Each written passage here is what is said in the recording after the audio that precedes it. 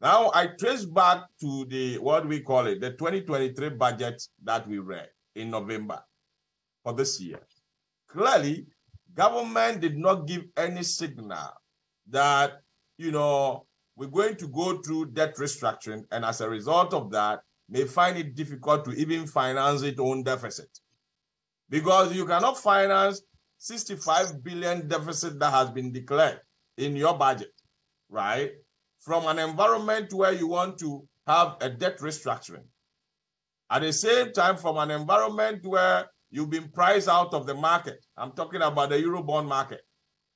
So if you look at it carefully, the whole exercise was not thought through. And I can tell you that we're going to use the whole of 2023 to convince investors to buy into the bond.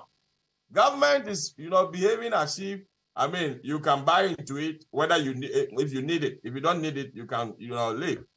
But government also needs this exercise. And as a result of that, the engagement is very, very important. Government must engage the investor community very well. Get to know their reasons for investment. And this data, you can easily find them. When it comes to the collective, investment, there are forms that investors fill in before they invest. And you can find on this form, there are reasons for investing.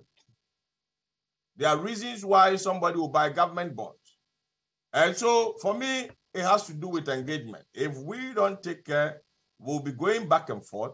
And I don't think, if I should answer your question straightforward, government will achieve anything, before the year ends. We may have to sit down and then get to know the investor community very well before we come to them with this exchange.